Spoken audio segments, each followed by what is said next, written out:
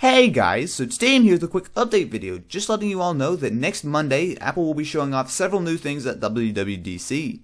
Now one of the biggest things that we always expect to see is the new iPhone. However, I don't think we'll be seeing it at WWDC this year. Most likely we'll be seeing a new iPhone probably sometime in September. However, we will be seeing some pretty cool stuff, including OS X Lion. Now we have seen Lion before, it's not going to be anything dramatically new, but what I do expect is that there will be a few new things that they've added on, including perhaps some new features or whatever, and of course we should be seeing a release date and price.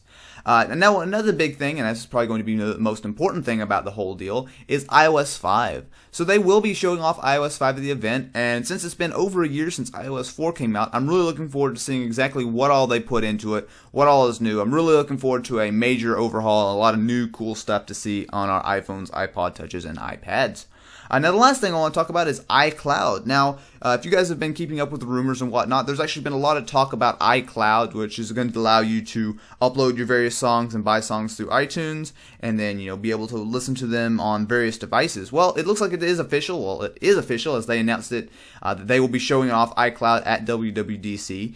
Interestingly enough, though, they didn't say anything about music. What they call it is an upcoming cloud services offering. So what that means, we'll definitely have to wait and see. What my money's personally on is it's going to be some kind of replacement for Mobile Me, but again, we'll have to take a look. Anyway, that's about it. I just, of course, wanted to make a quick video, let you guys know what was going on. And if you're not going to be able to be near a computer on Monday morning, be sure to follow me on Twitter or Facebook. I will be posting live updates as the event's going on. Of course, I'll be watching it very closely. So if you guys want to see exactly what's going on as it happens, be sure to follow me there.